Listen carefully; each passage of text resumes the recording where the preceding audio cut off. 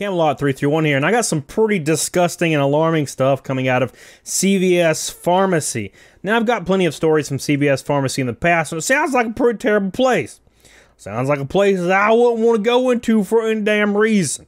Not even for ibuprofen. And I be rocking that hangover headache on the damn daily, son, because I can't get enough of that whiskey, son. Because it makes everything feel a little bit better on the inside. You know what I'm saying? CVS is pretty crazy. And I'm going to tell you a story today about something that has happened recently at CVS that is so damn disgusting, I can't damn believe it. And it's going to be a learning experience to make sure this sort of thing doesn't happen to you. Don't fall victim to trying to please corporate masters that couldn't give a damn if you die. And I mean literally die. So before we get into it, make sure you give this video a thumbs up, doodle. Please spread it for awareness so people know that CVS is bad as hell, son. And not in a good way. Like when you see a girl in Las Vegas and you're like, damn, she bad as hell. No, I mean in a bad way where they're like literally bad as Satan, the ruler of hell. And let's jump right into this. Check this out real quick. So this right here has 53,000 updoodles, son. 53,000. This says, Ashley Anderson died while working at CVS as a pharmacist because she was told she couldn't leave for 2 hours until her replacement arrived. She was feeling ill and died of a heart attack. CVS should be investigated for a workers' rights violation.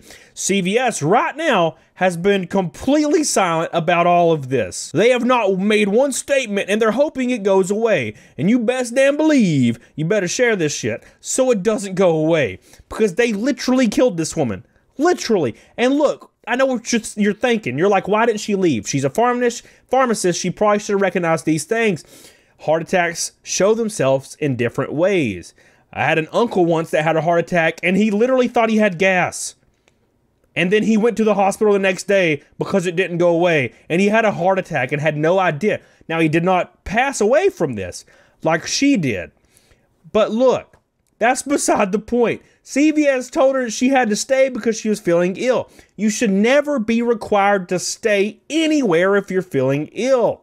Okay? Ever. You do not owe that company anything. But let's go a little bit further. It says the pharmacist I worked with years ago at CVS sliced off the tip of his finger opening totes from Cardinal. He called the district scheduler to let her know he was closing the pharmacy to go to the hospital to have it reattached. She told him he had to wait until someone got in to cover. His response was something along the lines of, no, it's an emergency. I'm notifying you what happened and I'm doing.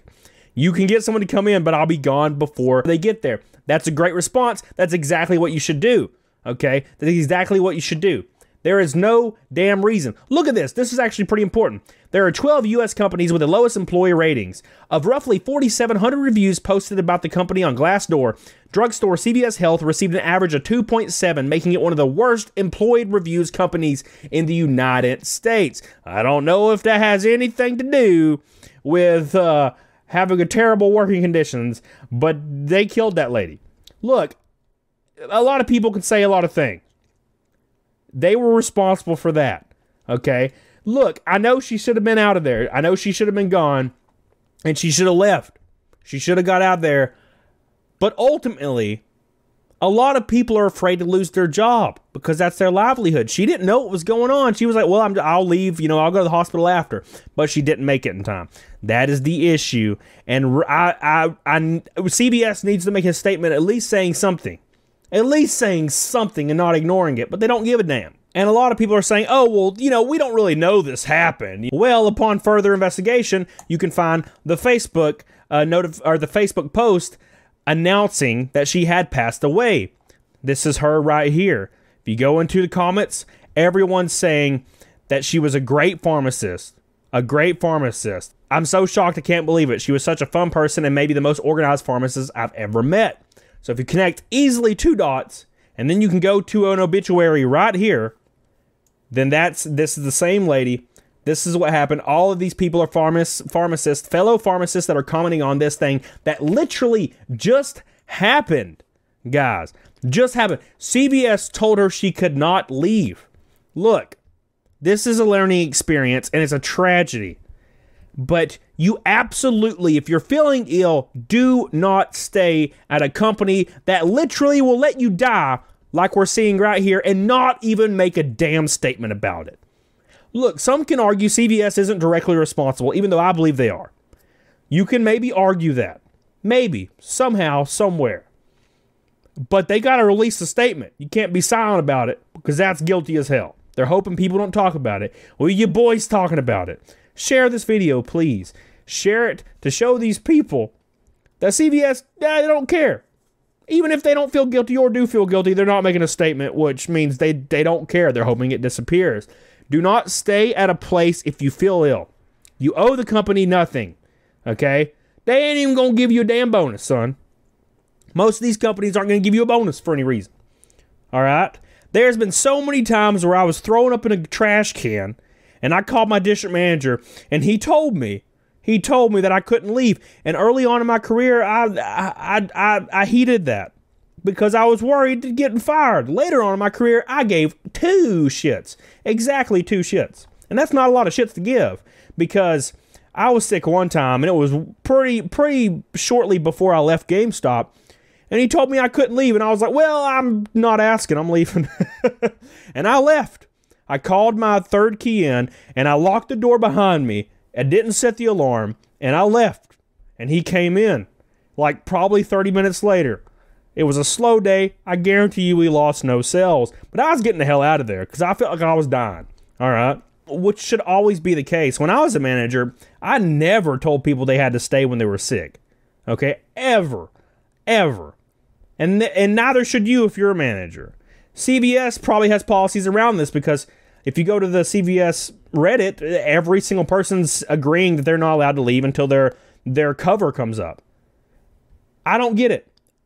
Is losing sales that important that you'll let an associate die and then not even make a statement about it? Holy hell. It just really annoys the hell out of me. Makes me mad. Makes me want to cut my hands off and throw them at you. I want to throw these hands directly at the CEO and all the damn executives that are involved in this company at all. Whoever's in power, I'm throwing my hands at you. I'm going to cut them off, put them in a box, and I'm going to mail them to you with a little bow on them and shit. I'm sick of this. This is something that needs to never happen again. And I feel like I've seen stories like this a couple times now. No. Stop. Look. If you're in this situation, you're in pain, regardless of what it is, and you want to go to the hospital, or even if you want to go home and lay down, do it. Do it. I can't stress this enough. You don't owe the company nothing. You don't owe the company nothing. In Ashley's honor, please share this video so her story is told. Because otherwise, tain't nobody give a damn. Well, I don't think that's right. So let me know what you think in the comments. Please like and comment. And don't forget to share this damn video. And please do me a big old favor. Make sure you get the hell on it, doggone it. There's like 400 million people in my country. There's like a handful of people in power. I don't know about you, but I'm pretty sure we'll win in like a fist fight. Just gonna put that out there. Bye. Yeah.